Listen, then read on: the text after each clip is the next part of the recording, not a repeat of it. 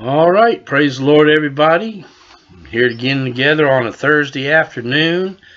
We're thankful to God for bringing us back together again to continue our study in the Gospel of John, the fifth study, or the 9th and 10th chapters at least, and possibly more, depending on how well we do with it, how deeply we get into it, and how far we go. Amen. We want to do what's good and right in God's sight. We want to glorify God with what we say and do. So let's first pray, and then we will look into the Word of God, see what it says, get ourselves here right quick. All right. Dear Heavenly Father, we just come before you in prayer, asking you bless the reading of this Word, God. Allow us to see and understand and know you better, Lord God, and draw closer to you through your word. And we thank you and praise you in Jesus' name. Amen. All right. And the Gospel of John, chapter 9. Amen. And Jesus passed by, and he saw a man which was blind from his birth. And his disciples asked him, saying, Master, who did sin, this man or his parents, that he was born blind? Jesus answered, Neither has this man sinned nor his parents, but that the works of God should be made manifest in him. So this man's blindness was set and brought about so that when Jesus came, he could heal him to show who he was. Amen. God had already preordained these things to be. All right, so Jesus says, neither this man has sinned, nor his parents, but that the works of God should be made manifest in him. And Jesus says, I must work the works of him that sent me while it is day. The night cometh when no man can work. As long as I am in the world, I am the light of the world. When he had thus spoken, he spat on the ground and made clay of the spittle, and he anointed the eyes of the blind man with the clay, and said unto him, Go wash in the pool of Siloam, which is by interpretation sent. He went his way, therefore, and washed, and came seeing. The neighbors, therefore, and they which before had seen him, that he was blind, said, Is not this he that sat and begged? Some said, This is he. Others said, He is like him. But he said, I am he. Therefore said they unto him, How were thine eyes opened? And he answered and said, A man that is called Jesus made clay and anointed mine eyes, and said unto me, Go to the pool of Siloam and wash. And I went and washed, and I received sight. Another miracle done by Jesus. How about that? In verse 12, Then they said unto him, Where is he? He said, I know not. They brought to the Pharisees him that aforetime was blind, and when it was the Sabbath, and it was the Sabbath to the Pharisees, excuse me, I'm running words together here, and it was the Sabbath day when Jesus made the clay and opened his eyes. Then again the Pharisees also asked him how he had received his sight. He said unto them, He put clay upon mine eyes, and I washed, and do see. Now, you see several times we've already seen how Jesus always does these things on the Sabbath day. Why is he doing this? He's challenging their religious tradition, their religiosity. He's showing that the Sabbath day being a holy day, these things are good. These things are good to be done. That they took their religious traditions and set them above the things of God. And we still see that today. People set their religious traditions above the things of God. Amen. And then verse 16 says, Therefore said some of the Pharisees, This man is not of God, because he keepeth not the Sabbath day. Others said, How can a man that is a sinner do such miracles? And there was a division among them. They say unto the blind man again, What sayest thou of him, that he hath opened thine eyes? He said, He is a prophet. But the Jews did not believe concerning him, that he had been blind, and received his sight, until they called the parents of him that had received the sight. They weren't believing, and they weren't going for this, so they called for this man's parents to come to verify that this was their son and he in fact was blind from birth. Okay, and we'll see that here in a second. Verse 19, and they asked him, saying, Is this your son whom ye say was born blind? How then doth he now see? His parents answered them and said, We know that this is our son, and that he was born blind, but by what means he now seeth, we know not. Or who hath opened his eyes, we know not. He is of age, ask him, he shall speak for himself. Now watch this. These words spake his parents because they feared the Jews, for the Jews had agreed already that if any man did confess that he was Christ, he should be put out of the synagogue. And we still see that today. They were so worried about getting kicked out of the church and losing their membership at the church that they didn't want to say anything. They were afraid. We see people today that won't admit miracles are real, won't adhere to the doctrine of Christ, the teaching of the Bible, for their religious tradition. They would rather hang on to their tradition, even if it doesn't line up with the Word of God, for fear of not being accepted by these other people, because the church is more of a social thing to them than it is a thing of salvation and a way of life. And we still see that today, that people would rather not read the Word of God and not accept the truth than to accept it and go against their religious tradition, okay? Well, we say this, we believe in this. If we raise our hands or say hallelujah or worship, we'll get kicked out.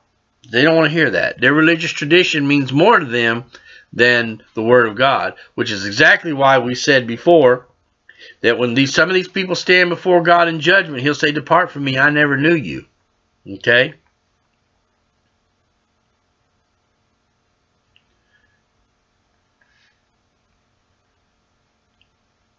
And his parents did that because they were afraid of being put out of the synagogue. Verse 23, Therefore said his parents, He is of age, ask him. Then again called they the man that was blind, and said unto him, Give God the praise. We know that this man is a sinner, talking about Jesus. He answered and said, Whether he be a sinner or no, I know not. One thing I know, that whereas I was blind, now I see. Then said they unto him again, What did he do to thee? How opened he thine eyes? He answered them, I have told you already, and ye did not hear. Wherefore would you hear it again? Will ye also be his disciples? Then they reviled him. They got mad when he said that to him. You know, you religious people, they don't like you to tell them that you don't agree with them or they might be wrong. They're going to run you off and get mad when that happens, right? That religious spirit rises up. Who are you? I'm the preacher. I'm this, I'm that. They're so proud in what they have, they don't even know that they don't know the truth. They don't refuse to hear the truth, and they get angry with you because of their pride. And what's the Bible say about pride? Pride goes before destruction, and a haughty spirit before a fall. Okay. Verse 28, Then they reviled him and said, Thou art his disciple, but we are Moses' disciples. We know that God spake unto Moses. As for this fellow, we know not from whence he is. The man answered and said unto them, Why, herein is a marvelous thing, that ye know not from whence he is. And yet he hath opened mine eyes. Now we know that God heareth not sinners, but if any man be a worshipper of God, and doeth his will, him he heareth. Since the world began, was it not heard of that any man opened the eyes of one that was born blind? If this man were not of God, he could do nothing. And that man was telling him, there were nobody's eyes, you don't ever read nobody's eyes being open like this and what has happened here. If he wasn't from God, this couldn't have happened, so he has to be from God. They didn't want to hear that. And they answered and said unto him, Thou wast altogether born in sins, and dost thou teach us? There they go. They don't want to be told, right? And they cast him out. They kicked him out of the church. His parents didn't want to stand up because they didn't want to lose their membership there, you know. But he stood up because he knew what happened to him. He had a real experience with the Lord, and he stood on that. Okay? Jesus heard that they had cast him out, and when he had found him, he said unto him, Dost thou believe on the Son of God? He answered and said, Who is he, Lord, that I might believe on him? And Jesus said unto him, Thou hast both seen him, and it is he that talketh with thee. And he said, Lord, I believe, and he worshipped him. And Jesus said, For judgment I am come into this world, that they which see not might see, and they which see might be made blind. Now watch this. And some of the Pharisees which were with him heard these words, and said unto him, Art we blind also? Jesus said unto them, If you were blind, ye should have no sin. But now ye say, We see, therefore your sin remaineth. He said, you got sin because you don't confess the truth of what you've seen and what's happened here. You still cling and hold on to your religious tradition rather than the things you see taking place. You won't admit it. You won't confess it to be of God. And again, it goes back. I've seen people shown, see people healed, miracles, and they still, no, that's not for today, because they'd rather hang on to their religious tradition and their church things than the truth of God's word, okay? John chapter 10, verse 1, Verily, verily, I say unto you, he that entereth not by the door into the sheepfold, but climbeth up some other way, the same is a thief and a robber. But he that entereth in by the door is the shepherd of the sheep. To him the porter openeth, and the sheep hear his voice, and he calleth his own sheep by name, and leadeth them out.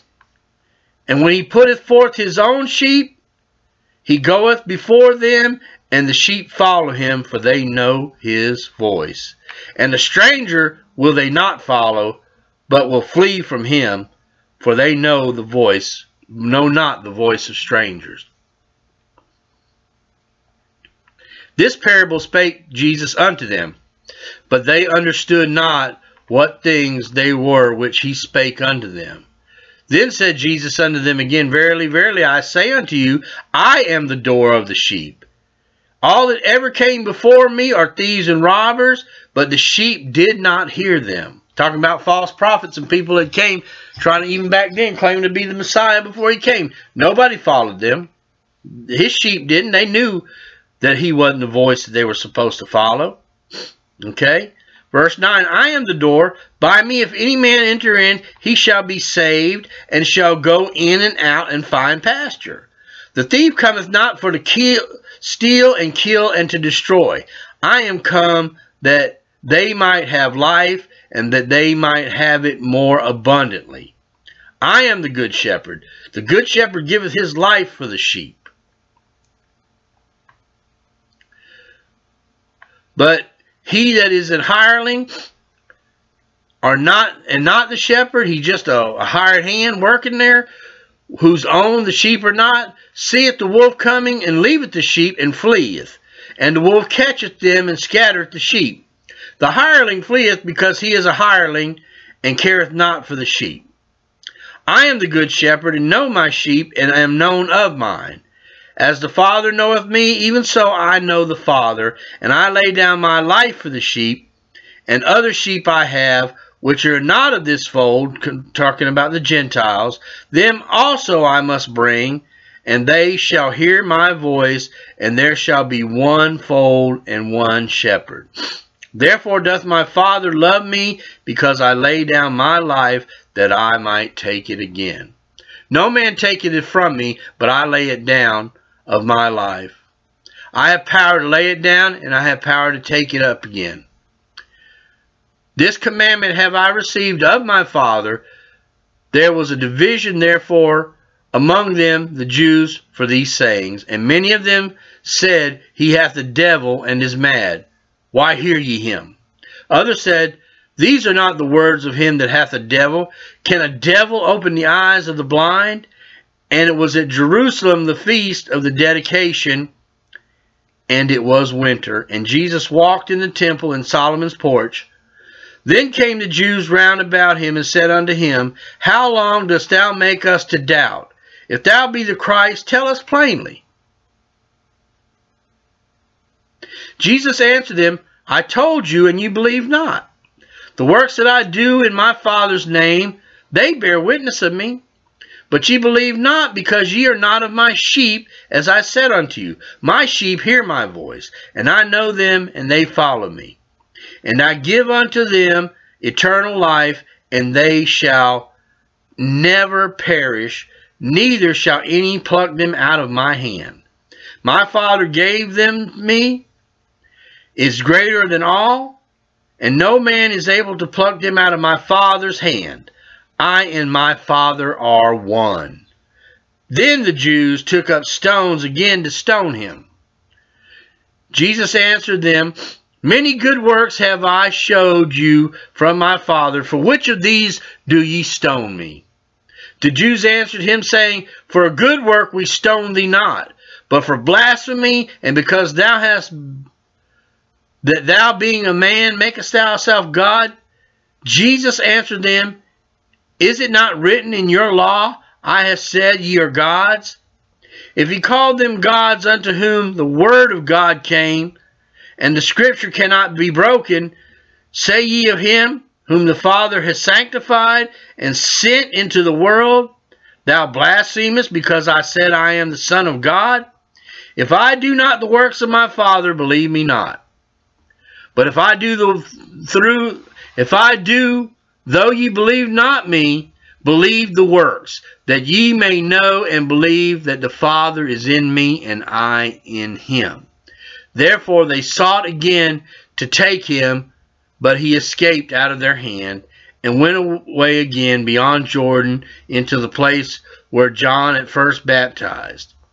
And there he abode, and many resorted unto him, and said, John did no miracle, but all things that John spake of this man were true. And many believed on him there. Amen. Praise the Lord. We see that they believed. He spoke and they believed. They did what they were told to do. They followed, because not only the miracles, it was a big part of them, the miracles were done. Amen, absolutely. But also that the way he spoke and what he said, he had the authority of God on him, and it couldn't be denied. Just like today, when you hear somebody that's under a true anointing of God, there's no denying that God's with those people.